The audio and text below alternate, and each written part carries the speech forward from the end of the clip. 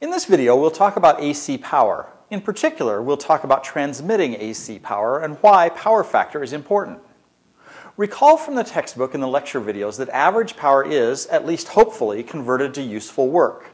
Reactive power, on the other hand, is simply traded back and forth among electrical components. In general, we don't get any real benefit from reactive power. However, there's still a cost associated with transmitting reactive power. We dissipate power in the process of delivering it through a transmission line. The power factor quantifies, in some sense, the relationship between average and reactive power. A high power factor corresponds to a power that is mostly average power, while a low power factor indicates a power that's largely reactive. In this video, we'll do an experiment to illustrate the effect that the power factor has on the efficiency of AC power transmission. This is the fundamental problem we're concerned with. We're delivering AC power to some load with an impedance Z sub L. Typically, this load's using the power we're sending it to perform some work, running a motor in a factory, for example. Since we're talking about AC power, all of the signals involved are sinusoidal, so they can be represented by phasors. The voltage in this circuit has a magnitude V sub m and a phase angle theta V. The current has a magnitude I sub m and a phase angle theta sub I. Keep in mind that the relationship between the voltage and the current is set by the impedance of the load. The average power delivered to the load is the RMS voltage times the RMS current times the cosine of the phase difference between the voltage and the current. This cosine theta V minus theta I term is called the power factor. A low power factor implies that very little average power is delivered to the load relative to the amplitudes of the voltage and the current, while a high power factor implies that the average power delivered to the load is large relative to the voltage and current amplitudes. To see why the power factor is important, let's look at this representation of a typical power delivery system. We're generating power with some voltage source. The power is delivered to our load via a transmission line which has some resistance R sub T. The average power delivered to the load is used to perform useful work. However, reactive power delivered to the load is simply traded back and forth between the load and the source. It typically doesn't serve any useful purpose. However, trading the reactive power back and forth does cause power dissipation in the transmission process. This power is just lost. We don't get anything for it. Keeping the power factor of the load high reduces the reactive power traded back and forth between the source and the load, which reduces the losses associated with trading this power. Now let's look at an example that we can implement to get some insight into what's going on. Specifically, our implementation of the previous system has a load which consists of a resistor and an inductor. The case of an inductive load is considerably more common than a capacitive load, so this is a fairly realistic example. What we'll do is create a circuit which looks like this system, measure the voltages and currents in the circuit, and compare the average power delivered to the load with the power dissipated in the transmission process by this resistor R sub T. This is the physical circuit we'll create. The load consists of a 20 ohm resistor and a 1 millihenry inductor. Our transmission resistance will be represented by a 10 ohm resistor. We'll use channel 1 of our waveform generator as our source. We'll apply a 17 kilohertz sinusoid to the circuit. We use channel 1 of our oscilloscope to measure the voltage across the source, and channel 2 of the scope to measure the load voltage. The current through both the load and the transmission line can be calculated from the source voltage and the load voltage. This current, along with the measured load voltage, can be used to calculate the average power delivered to the load. The power dissipated by the transmission process can be calculated from the source current and the transmission line resistance. Now let's look at the physical circuit and make some measurements. Here's our physical circuit.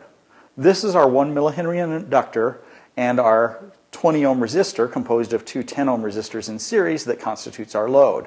This 10 ohm resistor is our transmission line. We're applying power with channel 1 of the waveform generator.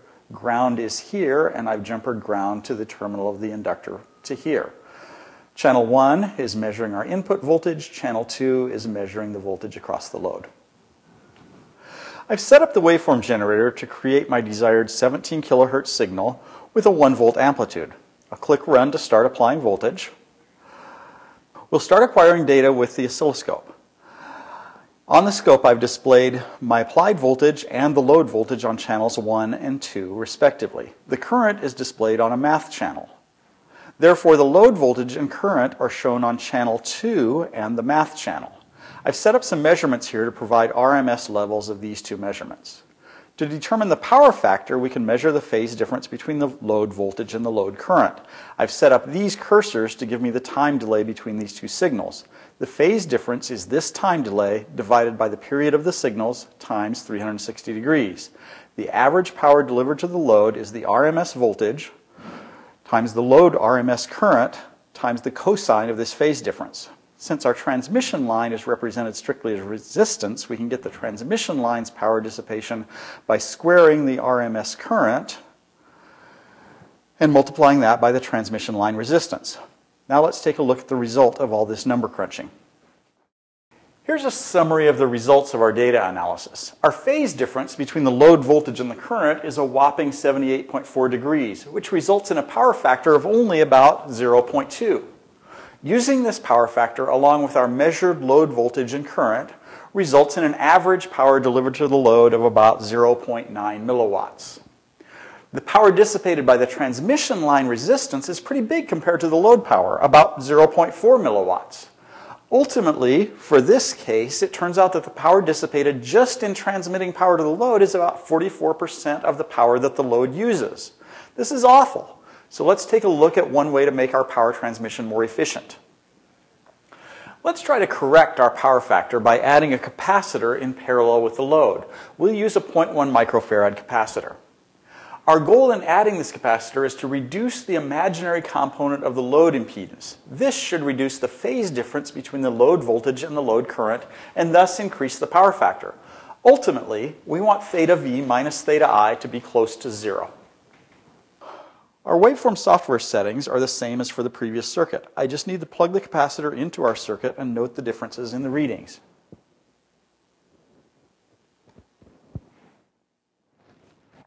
With the capacitor in place, our voltage and current are now almost exactly in phase, so theta V minus theta I is almost 0 and the power factor is nearly 1.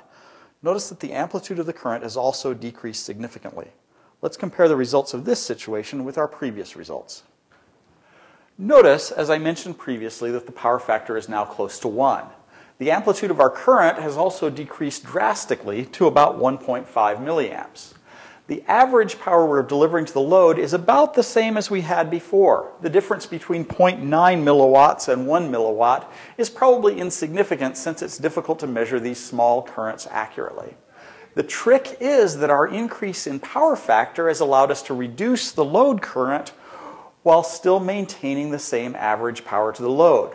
Most importantly, however, is the fact that the transmission line losses have decreased drastically from 0.4 milliwatts to about 0.02 milliwatts. The power required to deliver power to the load is now only about 2% of the power being delivered. We can save a ton of money and energy with this kind of efficiency improvement.